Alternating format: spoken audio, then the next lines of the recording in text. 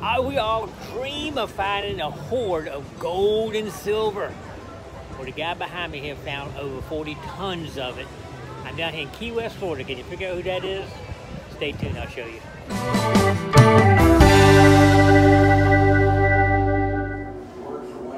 You might have guessed it, Mel Fisher. We're in Mel Fisher's museum right now. 40 tons of gold and silver. He's got all kinds of displays in here showing, look at that silver bar. That is so awesome. Look at that. Look at the gold chain on the man's neck. All right, we're gonna go through the museum here and just check out some of his exciting stuff he's done. His old weight belt. This is pretty cool. All right, here we go. Mel discovered the Etosha. Here's one of the cannons off of it right here. 40 tons of gold and silver. Look at some of the artifacts. Of course, we know we find a bunch of those right there, but we don't find the gold and silver. Man, oh man, I mean, unbelievable stuff in this museum. Some nice cannonballs. Oh my God, it's just unbelievable the stuff they got. Sounding waves. Look at this anchor.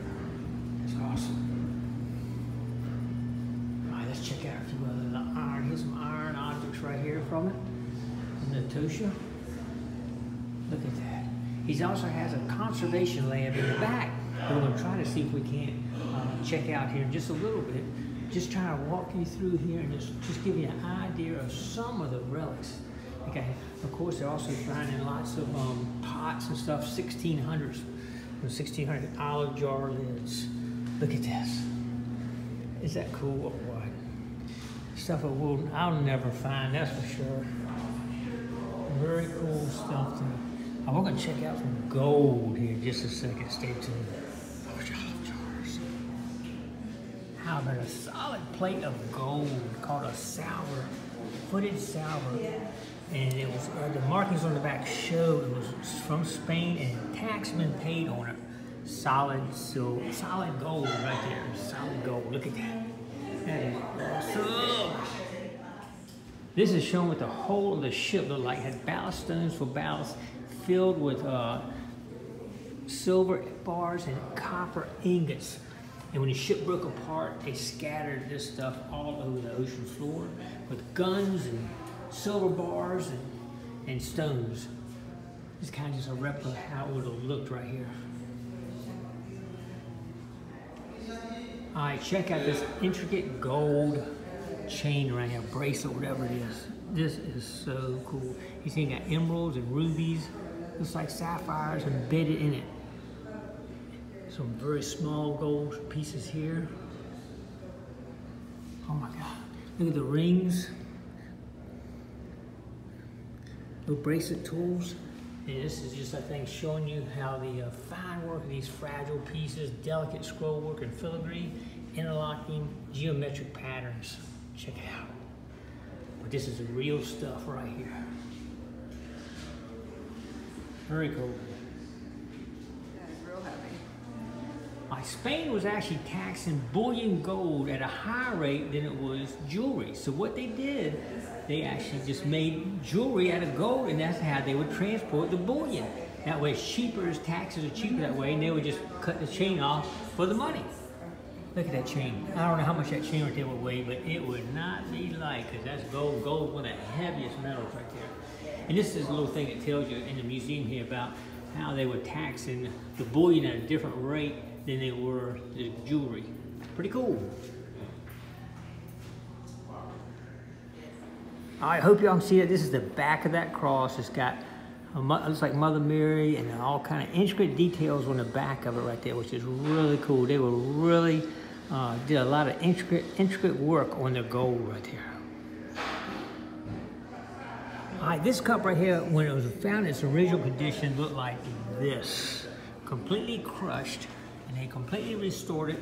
And when they did, they found these stones in the bottom called bezoar stones. And they say that these stones are made of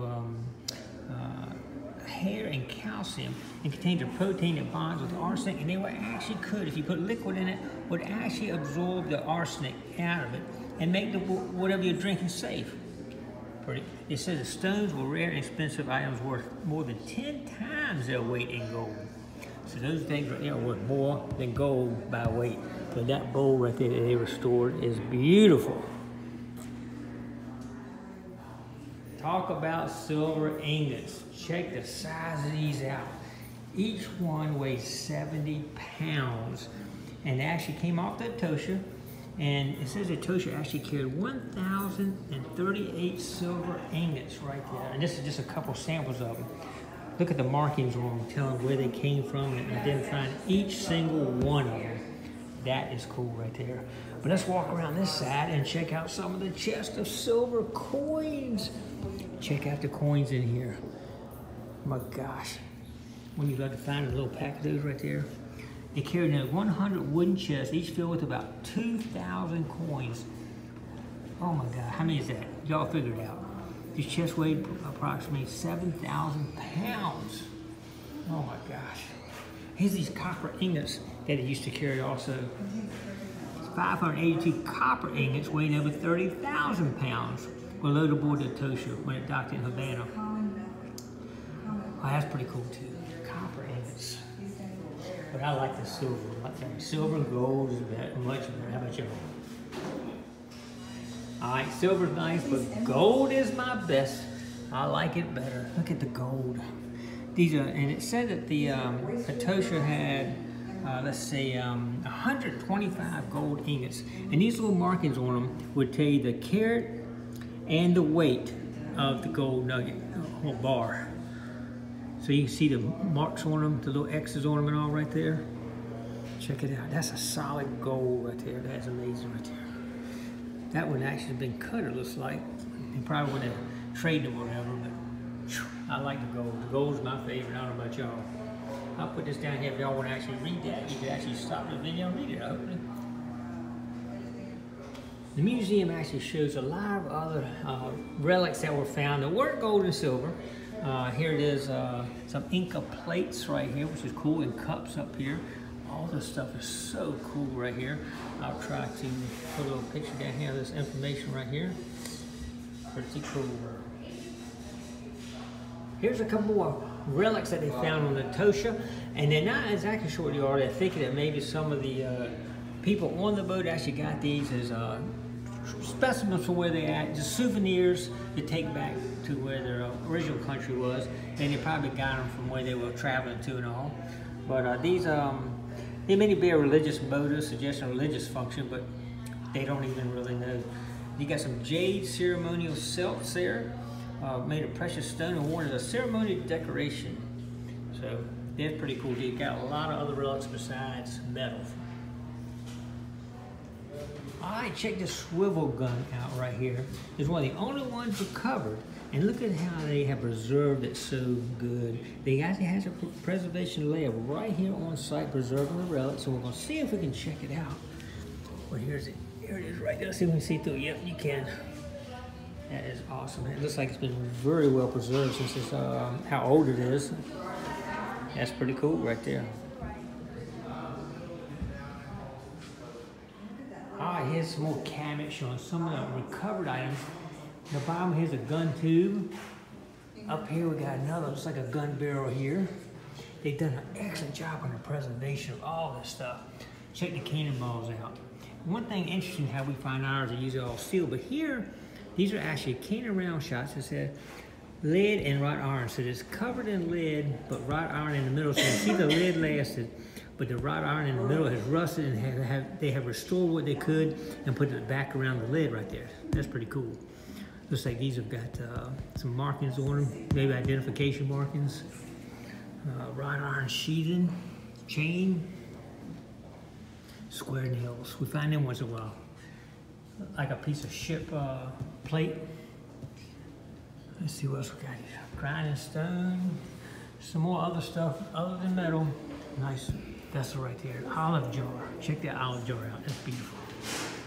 Very cool. All right, here's a couple fish spears that have been preserved. But I want to show you one thing right here. This one has not been preserved right here. And this is an x-ray of it showing it what it's just like underneath of this incrustation. You see these two blades come up on the left right here, and you see them right inside right there. That's pretty cool right there. How they look at the inside before they start to preserve it. You can see exactly what they got to preserve. All All right, here's a couple more Spanish gold bars and fragments from the Atocha and the Santa Margarita that Mel Fisher discovered. Over here we have silver plates from the Atocha, 1622. Plates made of all silver. And some gold chain, more gold chains from Santa Margarita, 1622, and the Santa Margarita, and the 1715 fleet right there. Pretty cool. Silver coins. All right, check out this shot. This is called a grape shot.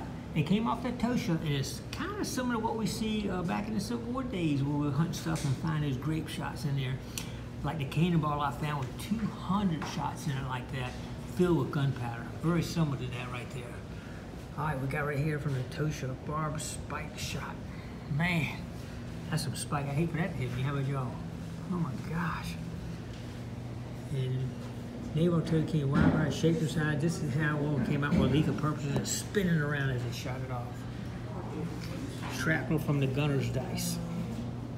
That would fling around and just tear stuff up right there when they shot it out. Cool. All right, I definitely got to show you this right here. Check this key and lock. It tells you locks were essential on board a ship, especially with a crew who had a reputation for stealing like pirates. Though most pirate ships impose harsh penalty for thievery, a sturdy lock could deter the temptation. That is one old lock from the 1600s right there. This one actually came off the Atocha, 1622. This is a set of shackles recovered off the Atocha by Mel Fisher. They were actually on board to restrain slaves who were in transport and to control an unruly crew. That looks like it's done an excellent job of preservation. Again, unbelievable that has lasted that long. All right, here's a little thing telling you about all the silver coins in the museum. Most of them were donated by Mel and Dio Fisher and also some other collectors, but it's less than 1% of the more than 400,000 coins registered aboard the Atocha in the Santa Margarita. But this is just showing a few of them right here. And it says at the top row 1 real, 2 real. It says first row is 1 real. No, first row is 1 real, 2 real, 3 real, and 4 real, and 8 reals at the bottom. That bottom row is all 8 reals right down there. Pretty cool. All right, this little picture here shows you on a real where the mint mark, the assayer, the denomination, and the shield. And reverse down the date, quarterfoil, castle, Castile, and Lions of Leon. But anyway, here's some coins right here, kind of showing you from different parts, from Seville, Lima, Mexico, Potsy, and just showing, I guess they're marked. You can actually go ahead and look at them if we had time and see how the markers show the assayer and the location, where it's from, and the dates on them.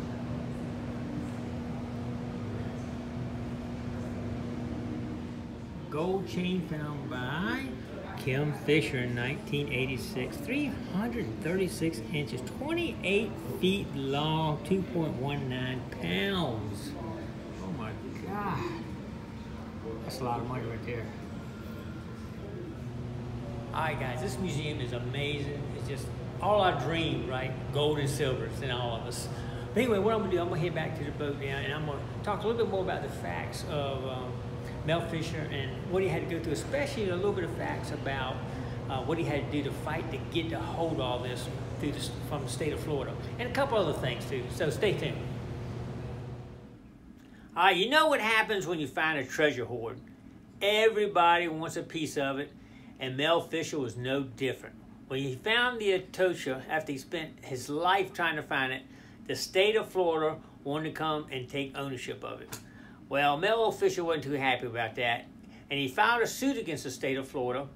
And to make a long story short, a lot of things we don't want to get on this video, but to make a long story short, he won, and he won ownership of the Atocha, and worth millions and millions and millions of dollars. In fact, the state of Florida, in the meantime, won't go into details on this, but they actually had some of the treasure and had to return it back to him. So Good job, Mel. I'm glad to see after somebody spends their entire life, somebody wants to jump right in and take it from you. Anyway, that's going to conclude this video. I'm going to put some pictures, some stills at the end of the video here you can check out at the museum. Really cool place. If you get down there, check it out. All right, appreciate everybody coming along on this adventure. Don't forget to click like, comment below, share, subscribe to the Gigmaster. All right, thanks for coming along.